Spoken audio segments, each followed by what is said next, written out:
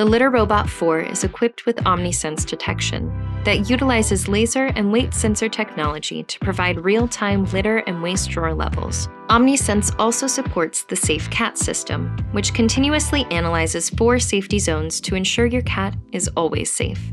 There are 3 laser sensors located in the top of the bezel, called curtain sensors, that accurately measure the capacity of the waste drawer. During each cycle, the unit will measure the waste drawer capacity and check if the waste drawer is full. Once a full waste drawer is detected, the unit will indicate it is full with a flashing blue light bar.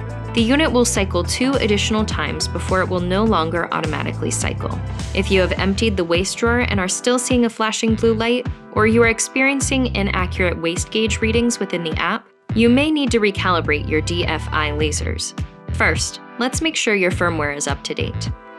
Whisker has the ability to provide updated firmware to your robot, with fixes to correct known issues with the unit. We recommend that you always keep your Litter Robot's firmware updated to ensure the best possible operation. Note, in order to update your firmware via the app, your robot must already be onboarded to the Whisker app. For help with onboarding, please watch our Litter Robot 4 Getting Started guide. In the Whisker app, select your Litter Robot 4 unit from the dashboard. Tap on the gear icon in the top right corner. On the robot settings screen, tap on Firmware Information. On the information page, tap Update Firmware to begin the update process. If you don't see the option, then you already have the latest firmware update. This may take up to 30 minutes to complete. You will see a single white light blinking on your unit's control panel while your robot's firmware is updating. Try to keep your cat out of the unit during the update, since your cat may not be detected by the sensors during the update period. Once the update is complete, your litter robot should be ready for use. Before you check the waste drawer level on the app to ensure it's accurately representing the level in the waste drawer, press the reset button, then press the cycle button to start a clean cycle.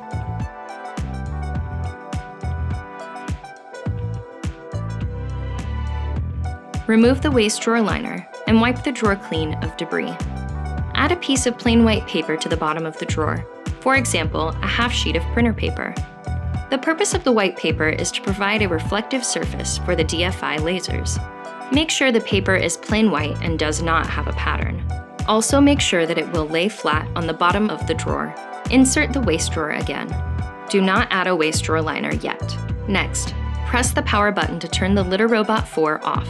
Do not unplug the unit. Wait at least 5 seconds before beginning the following button press sequence. Press the control panel buttons one at a time in this order: connect, reset, connect, empty, cycle. Make sure that you press each button within 5 seconds of the previous button press. If the control panel buttons are incorrectly pressed, the unit will remain off.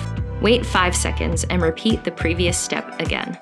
If correctly pressed, the unit will perform a lamp test.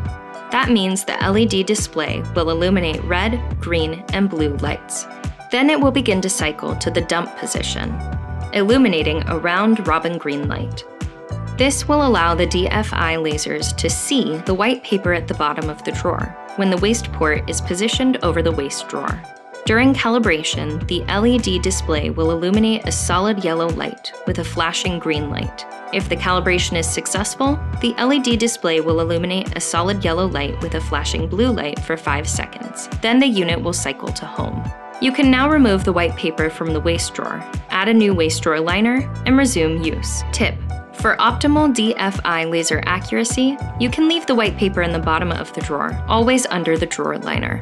If the calibration fails, the LED display will illuminate a solid yellow light with a flashing red light for 5 seconds. Then the unit will cycle home. If this happens, there's likely an issue with your litter robot.